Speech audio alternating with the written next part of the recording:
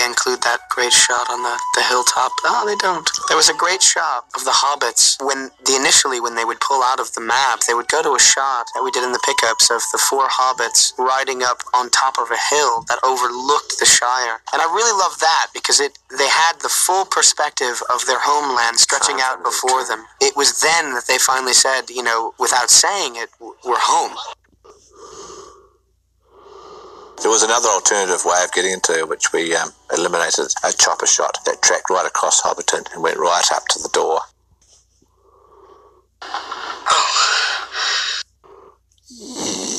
We did film a bit that Gandalf says goodbye to Pippin, and I was kind of sad that wasn't in it. What does he say? I said, do you have to go, Gandalf? And he says, my time here is over, sort of idea. And he says goodbye. I was kind of sad at that, because they've got a kind of relationship after the third one, and I know that Ian wanted that in as well.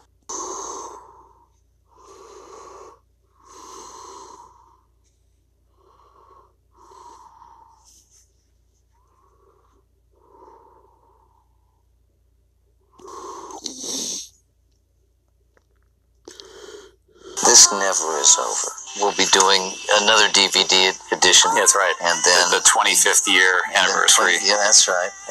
You bet. With even more footage, even more eagles. Yeah.